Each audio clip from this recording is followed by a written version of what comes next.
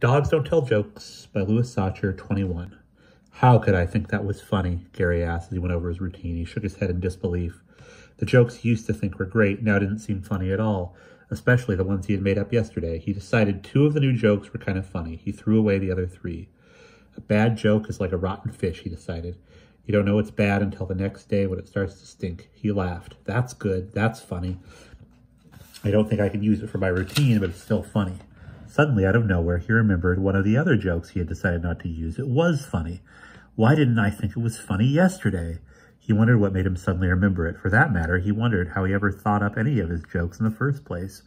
Bang! Gary flung himself on his bed, as if a bomb had exploded in his room, or in his head. He rolled over, looked up at the ceiling, and whispered, "Perfect!"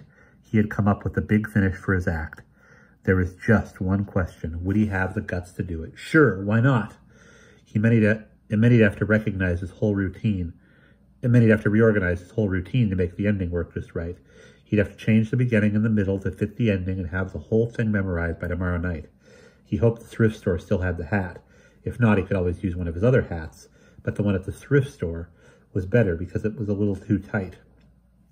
He'd need help, too. His parents wouldn't help him, that was sure. And he didn't dare tell his parents. Before he changed his mind, he went to the kitchen and called Gus on the telephone. Then he called the thrift store and told the woman to save the hat for him. He'd pick it up tomorrow on the way home from school. Gary went through his routine from beginning to end. For the 3rd time, it was still too choppy. It needed to be smoother. The timing was all wrong. He set his notes aside and tried doing it from memory. He was surprised by how much he had memorized. He only had to look at his notes a couple of times. Then he went through it again, and this time he didn't have to look at his notes at all. He sighed in disgust. It sounds like I'm reciting the Gettysburg Address or something. He didn't want it to sound like he was reciting something he didn't want it to sound like he was reciting something he had memorized. It had to sound natural, like he was making it up as he went along. Okay, one more time. Timing was the most important thing. He didn't want to pause too long or too short. The pause had to be perfect. The pause was all important, or was it? Should he pause at all? When? How long? Why? Ah! He shouted. He stared at his blank walls. He didn't know. He just didn't know. He had gone over the joke so many times he didn't even know what was a joke and what wasn't. There was a knock at his door. "What?" he shouted. His mother peeked around the door. "I know you said you didn't want to be disturbed for anything."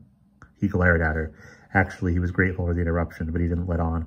"Angeline's on the phone," his mother said. "She said it was urgent. Do you want me to tell her he'll call her back?" "No, I'll talk to her," said Gary. Gary's mother seemed a little insulted that while she, his own mother, wasn't allowed to interrupt her, he was perfectly willing to leave his room to talk to Angeline. He took the call in the kitchen. Maybe Angeline get to come to the talent show after all. "Hi, what's up?" Angeline came straight to the point.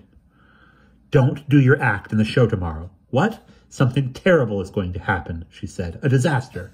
"Ah, come on," said Gary. "I know my jokes may not be funny, but no one's ever called them a disaster." "Ha ha."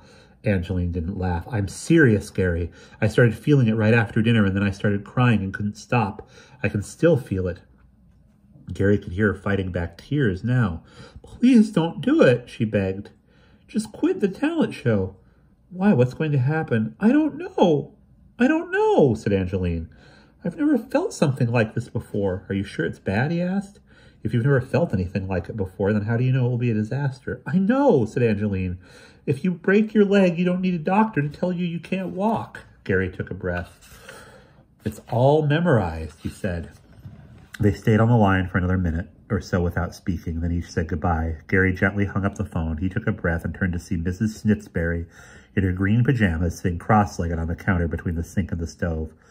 "Who was that?" Mrs. Snitsberry asked Gary. "Angeline," said Gary. "What did she want?" Gary thought a moment. "Nothing," he murmured. "Who are you talking to?" asked Gary's father. Startled, Gary turned. He hadn't noticed his father reading the paper at the kitchen counter. He looked back at Mrs. Snitsberry, who slowly faded away before his eyes.